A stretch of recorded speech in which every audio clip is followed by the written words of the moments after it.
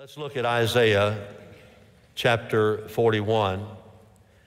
And you and I know that we live in trying, tumultuous days. A new crisis seems to await us daily. I think about gasoline and grocery prices. Have you noticed that they're a little bit higher lately? Inflation is prohibiting many people from even being able to buy a home.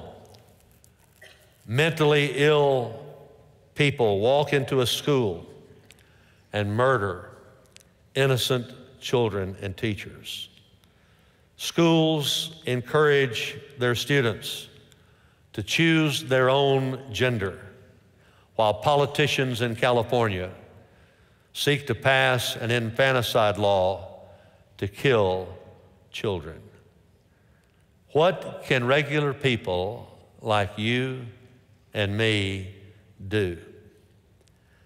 At Bellevue, we're walking through the prophetic book of Isaiah. We're not looking at every verse, but we're going to look at 40 some odd. Do you know what some odd means? That's a Greek word for so-called, or about that many, 40 verses that we're going to look at, 40 texts. And as we walk through it, we're going to get the heart of God as he spoke that word through Isaiah the prophet. Isaiah served as a priest in Jerusalem, the capital of Judah.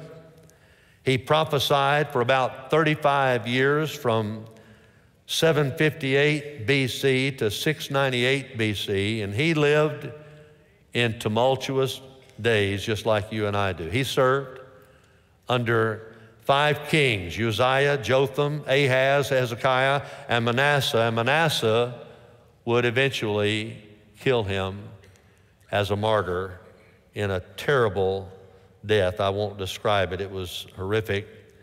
But it was during Isaiah's ministry that 2 pagan nations, Assyria and Babylon, were defeating all the nations around Judah.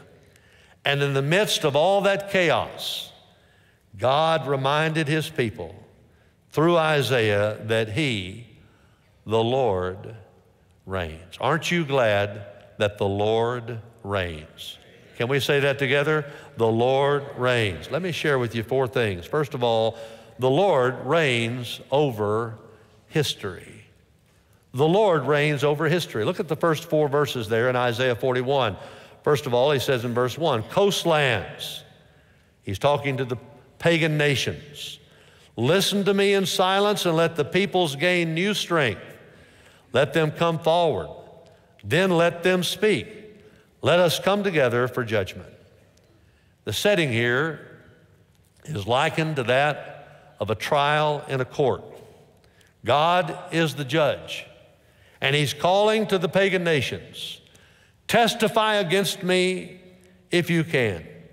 He says, listen to me in silence. That's a way of God saying, I want you to be quiet while I speak. Let the peoples gain new strength. Let them come forward. Then let them speak. Let us come together for judgment. All you pagan nations, come, speak a word against me. Tell me what your complaint is. How have I wrongly condemned you as sinful? You have broken my commandments. I have not misjudged you by calling you wicked. And right now is your time of judgment. Look at verse 2. Who has aroused one from the east, whom he calls in righteousness to his feet? He delivers up nations before him and subdues kings. He makes them like dust with his sword, as the wind-driven chaff with his bow. Now, who's he talking about there? He's talking about, the Lord was speaking about Cyrus the Great, the king of Persia. The Lord was using this pagan king to do his work. The Lord had called Cyrus in righteousness to come to his feet, to come to the Lord's feet. And Cyrus was just a pawn in the hand of the Lord. I'm sure Cyrus thought, man, I'm good. Boy, my armies are good. And he didn't know that God was behind it. That's why he was good.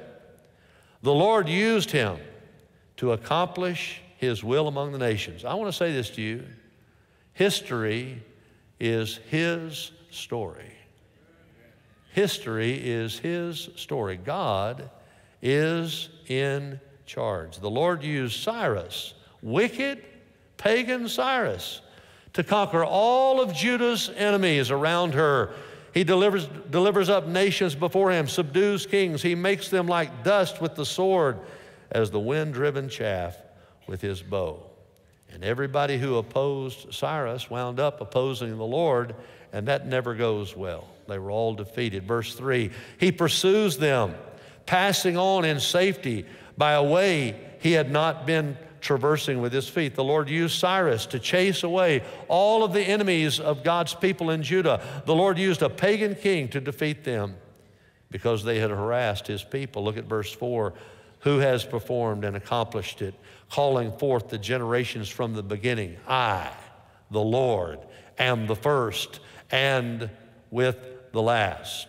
I am he. The Lord was saying, I've done all this. I'm in a class by myself. I perform and I accomplish and I call forth nations to do my will from the beginning of all generations. Can you even fathom a God like that? Sovereign, in complete control of history.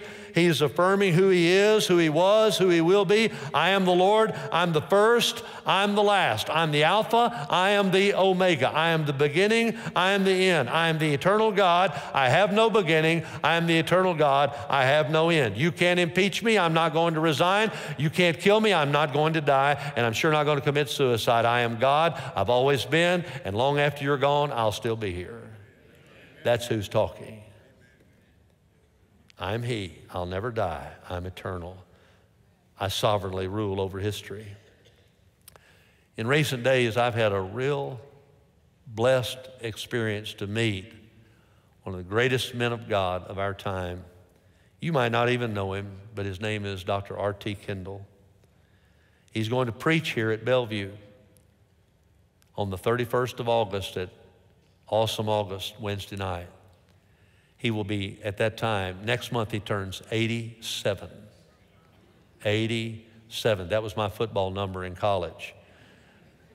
Doesn't mean anything. I just thought of it and it came out, all right? Just one of those things that happens with my little brain, all right?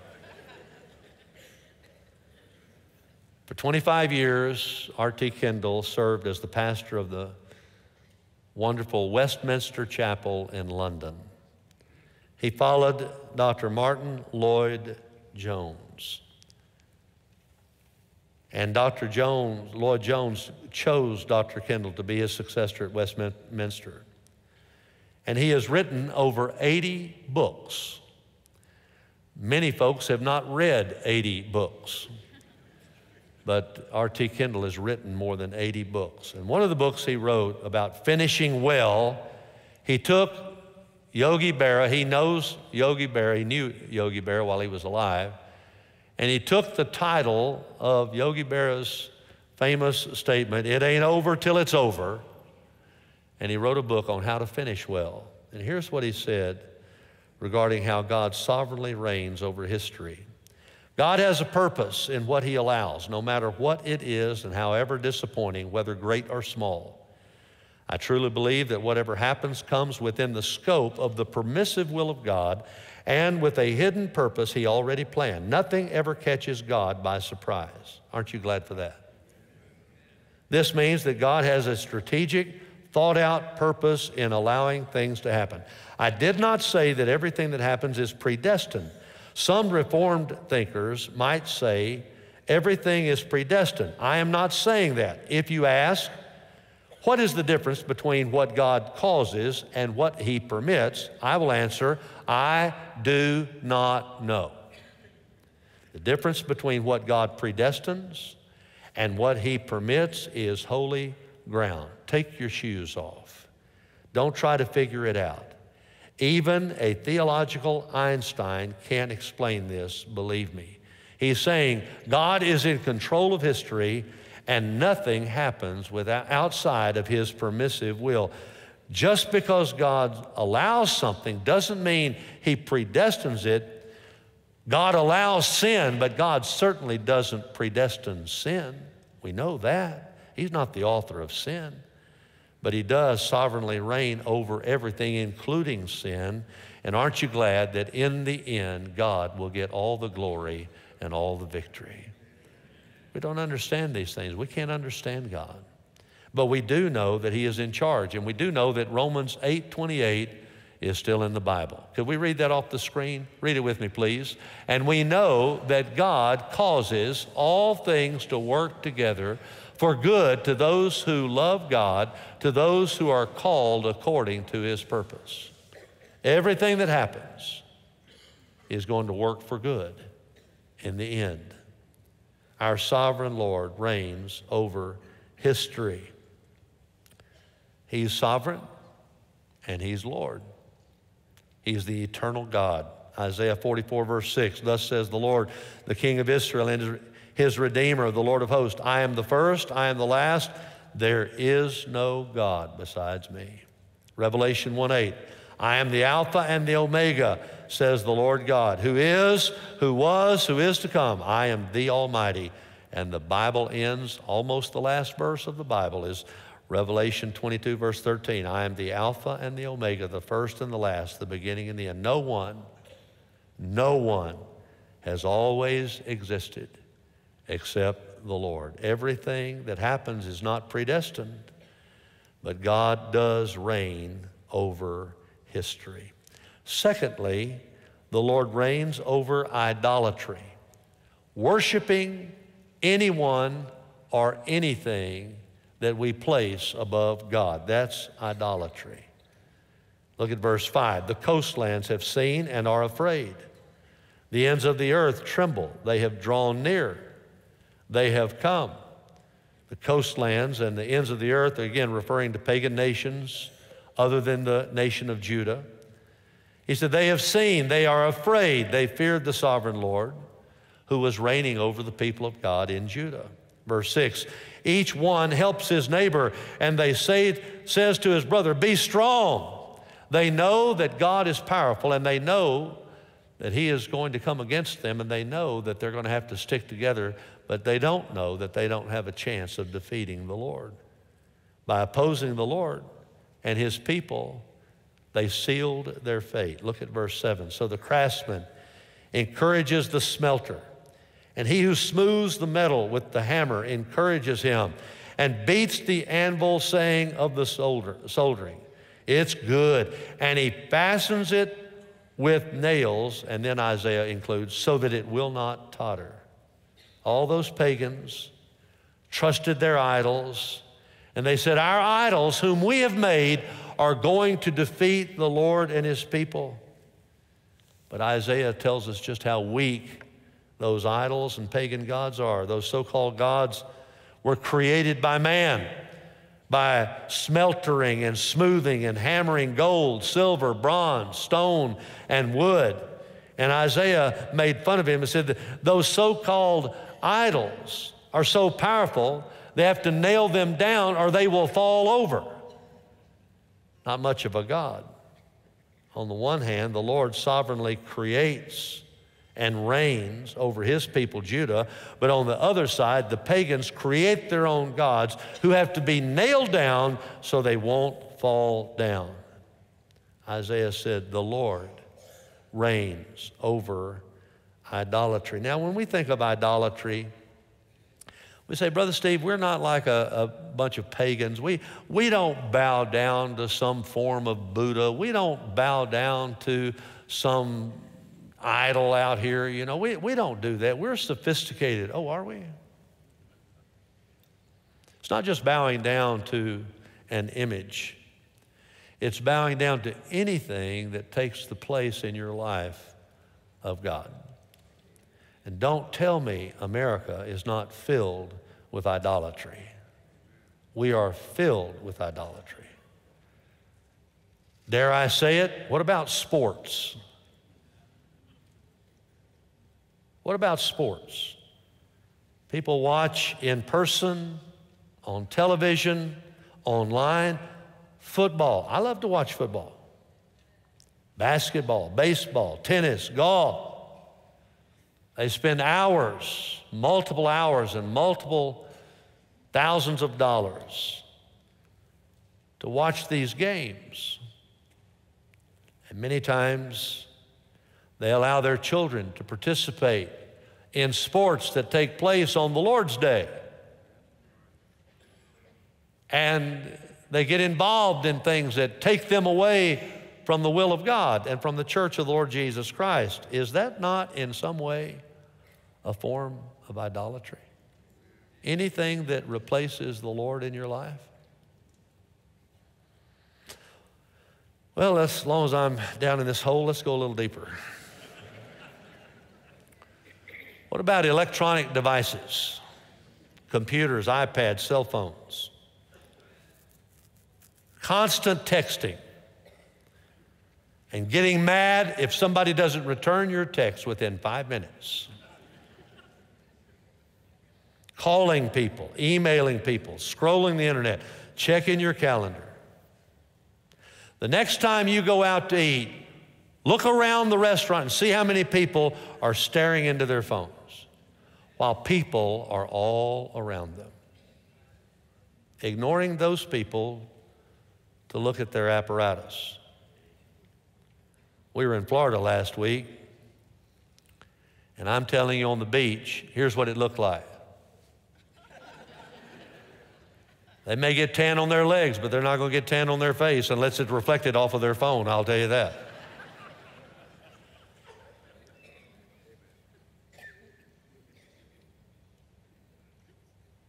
And then there are the people that drive and look at their phones. They call it rubbernecking.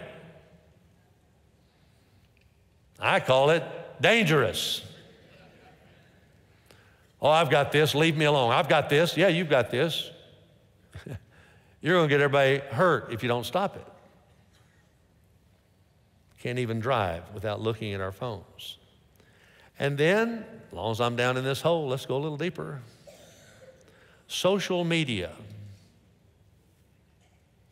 can be an idol. Many teenagers today have been cruelly bullied on social media. Some have even committed suicide.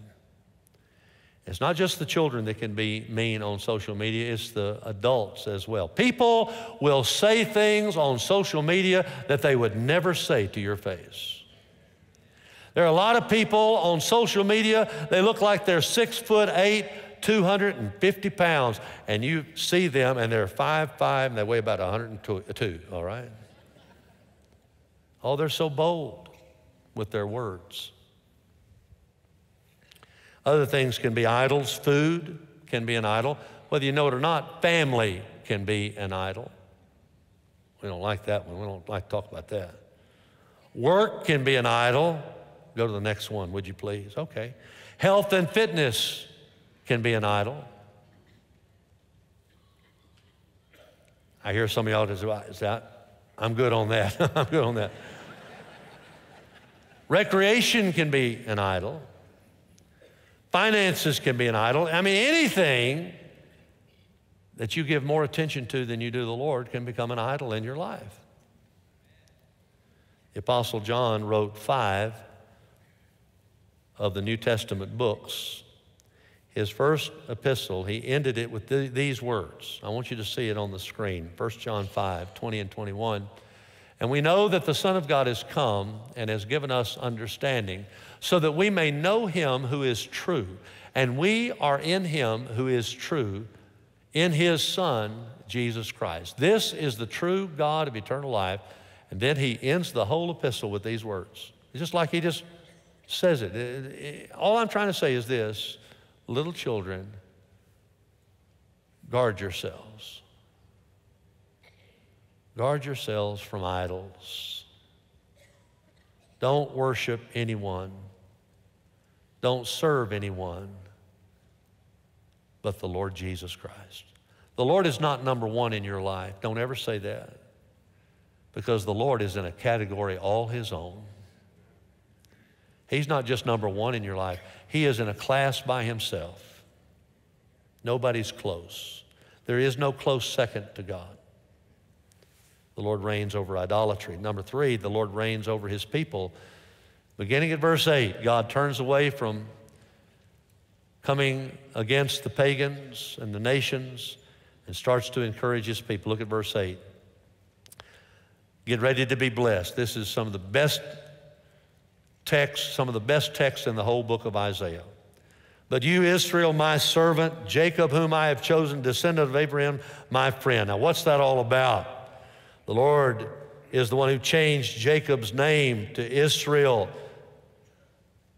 Jacob was the grandson of Abraham. And when the Lord, I believe it was the Lord Jesus, the pre-incarnate Lord Jesus, the angel of the Lord in the Old Testament, wrestled with him at Peniel, and he changed Jacob's name. He also touched his hip that he limped the rest of his life, because we read in Hebrews 11 that he died leaning on his staff. He was still limping when he died. Some of y'all say, I want the Lord to touch me. You better watch out what you ask for. He may give you a Jacob's limp. But Jacob, the grandson of Abraham, had 12 sons who became the 12 tribes of Israel. Jacob's name was changed to Israel, and now all the descendants of Abraham coming through Jacob, who was Israel. And he said, you're the ones I've chosen. Verse 9, you whom I have taken from the ends of the earth and called from its remotest parts and said to you, you are my servant. I have chosen you. I have not rejected you. If you're a child of God, God has chosen you, and he has not rejected you. In Christ Jesus, he has not rejected you. He has chosen you. And then look at verse 10. I'm telling you, this is one of the most amazing verses in the whole Bible. I want us to read it together. This one is special. They're all special. But this is, in my opinion, one of the greatest promises in the Bible. Read it with me, please. Do not fear, for I am with you. Do not anxiously look about you, for I am your God. I will strengthen you. Surely I will help you. Surely I will uphold you with my righteous right hand. Can we just thank God for that verse right now? Amen. Amen. The Lord was strengthening his people. He was upholding his people. Next time you think things are out of control, just remember you are held by the sovereign hands of Almighty God. Verse 11, behold, all those who are angered at you will be shamed and dishonor. Those who contend with you will be as nothing and will perish. Verse 12, you will seek those who quarrel with you, but you will not find them. Those who war with you will be as nothing and non-existent. Verse 13, for I am the Lord your God, who upholds your right hand, who says to you, do not fear, I will help you. Verse 14, do not fear. What do you think he's saying here? I think he's saying don't fear. Don't fear, you worm Jacob. You men of Israel, I will help you, declares the Lord, and your Redeemer is the Holy One of Israel. And then the Lord went on to promise them that he would make them successful. Look at verse 15. Behold, I've made you a new, sharp threshing sledge with double edges.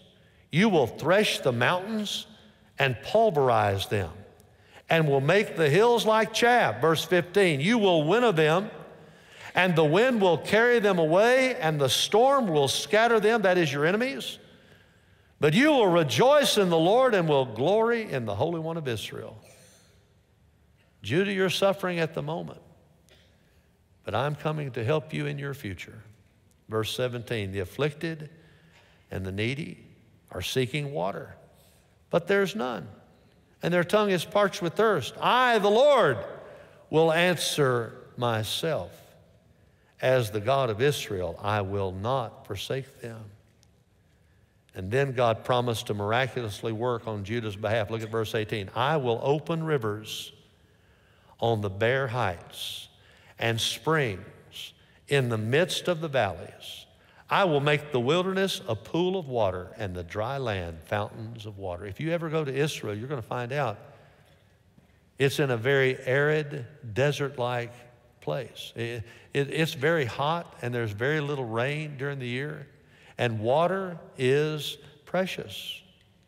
The entire Middle East is filled with deserts. And God says, I am going to turn all of those deserts into overflowing fountains. I thought about the hymn that we sing, that come thou fount of every blessing. God is our fountain of living water. And then he says in verse 19, I will put the cedar in the wilderness. I will put the acacia and the myrtle and the olive tree. Those trees don't grow very well in the desert sand, but God's going to do it anyway. I will place the juniper in the desert together with the box tree and the cypress. God says, I'm going to let these trees grow bountifully out in the remote desert, in the wilderness. All of this is going to assure you that I am reigning over you. Verse 20, that they may see and recognize and consider and gain insight as well, that the hand of the Lord has done this and the Holy One of Israel has created it. I want you to know God is in charge. The devil doesn't want you to consider how good God's been to you. How many of you would say, God has been good to me? Anybody out there? Amen.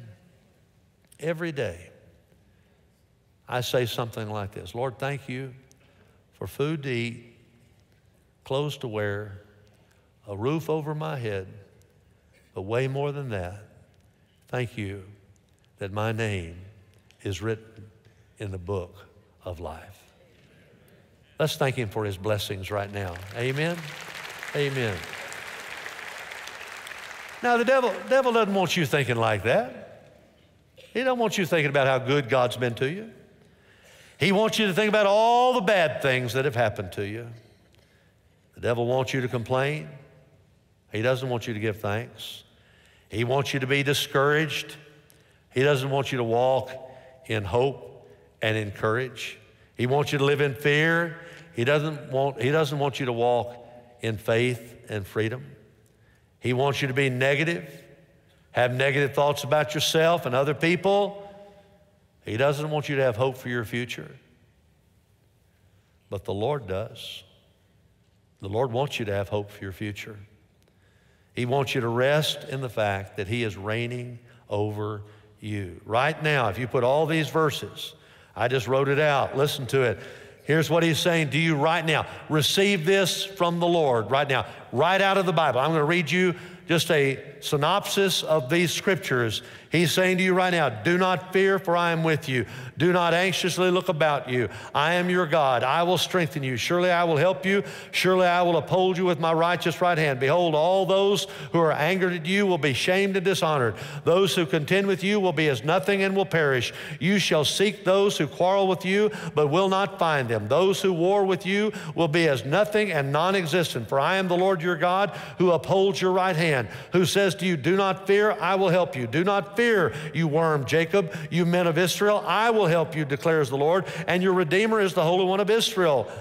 Behold, I have made you a new sharp threshing sledge with double edges. You will rejoice in the Lord. You will glory in the Holy One of Israel. I, the Lord, will answer them myself. I will not forsake them. I will open rivers on the bare heights and springs in the midst of the valleys. I will make the wilderness a pool of water and the dry land fountains of water. I'll put the cedar in the wilderness, the acacia and the myrtle and the olive tree. I will place the juniper in the desert together with the box tree and the cypress, and that they may see and recognize and consider and gain insight as well, that the hand of the Lord has done this and the Holy One of Israel has created it. Praise the living God.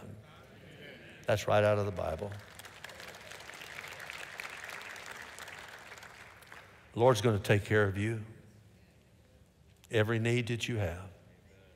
If you're hungry, he's going to feed you. If you're thirsty, he's going to give you drink. If you're lonely, he's going to embrace you. If you're in trouble, he's going to rescue you. If you're discouraged, he's going to encourage you. If you feel rejected, he's going to receive you.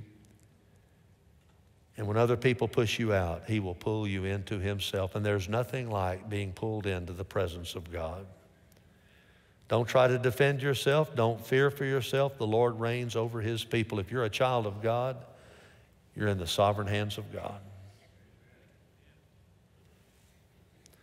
The Lord reigns over history. The Lord reigns over idolatry. The Lord reigns over his people, and the Lord reigns over his enemies. Look at verse 21 and following.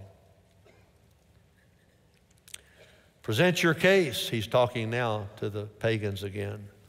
The Lord says, bring forward your strong arguments.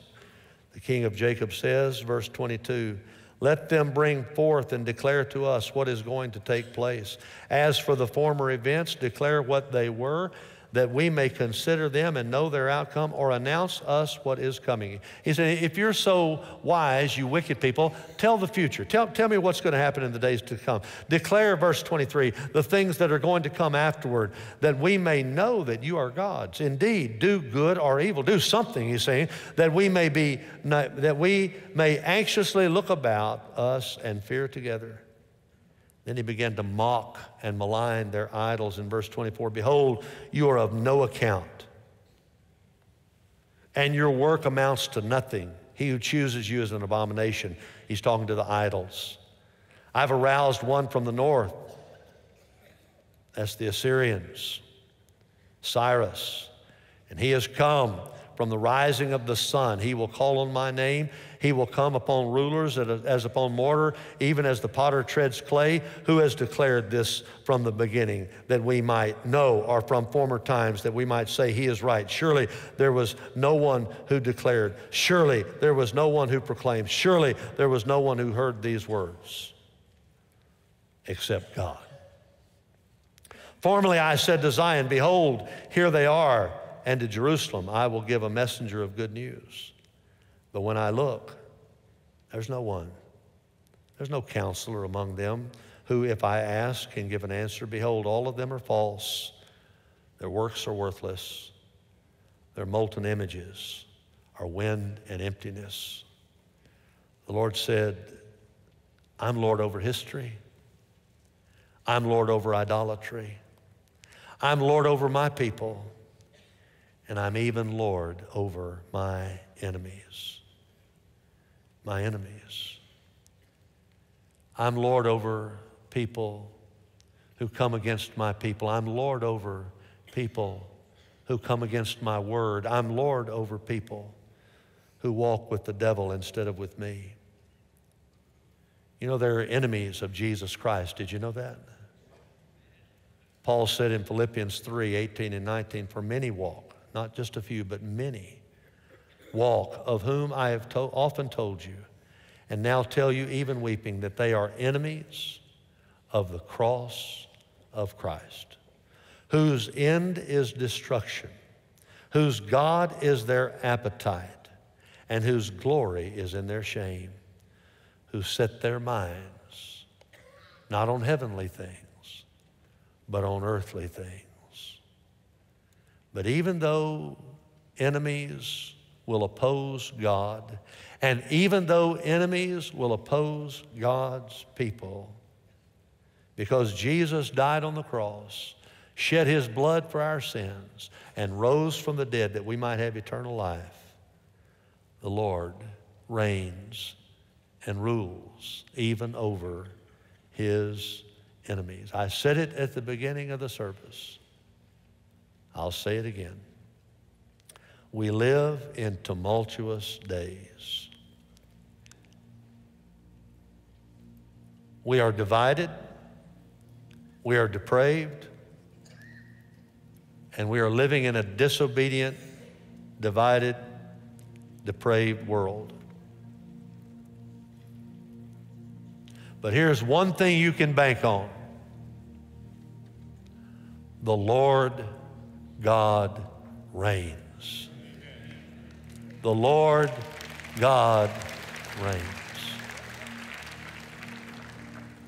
Does he reign over you today? Is Jesus Christ your Lord and your Savior? This is my Father's world, and to my listening ears. All nature sings, and round me rings the music of the spheres. Oh, this is my Father's world. I rest me in the thought of rocks and trees, of skies and seas. His hands the wonders wrought. This is my Father's world. The birds their carols praise. The morning light, the lily white, declare their Maker's praise. Oh, this is my Father's world. He shines in all that's fair. In the rustling grass, I can hear him pass. He speaks to me everywhere. Let's stand and let's sing the last verse.